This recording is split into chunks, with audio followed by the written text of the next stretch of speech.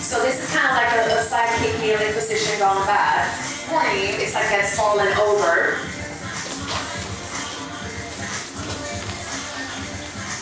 So here we are.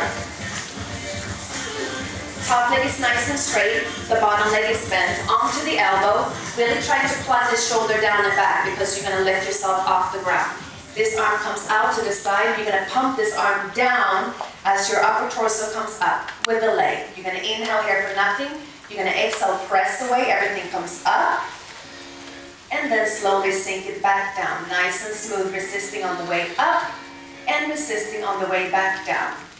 And up. And down. Good. And up. Perfect. Good. And as you come down, make sure you don't collapse in between. Have those muscles work for it. Can we pick it up a little bit? Up. Up. And up. And up. 4, 8, 7, 6. Can we feel the oblique?